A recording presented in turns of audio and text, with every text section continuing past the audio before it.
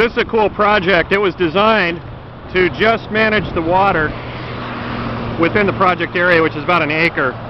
Sandbags were used to divert all the clean water around, or as much as possible, around the project area, so that all that needs to be managed is the actual project water.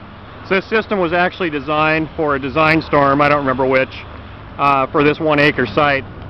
And the site water runs into this temporary lined stormwater pond, also sized according to a design storm.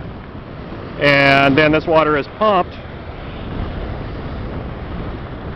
up the slope to a Baker tank, 22,000 gallon tank, and then water is pumped from there into a perforated pipe in a grass lined ditch. And this particular pump is set on floats, so when you get enough water in here, the pump turns on automatically.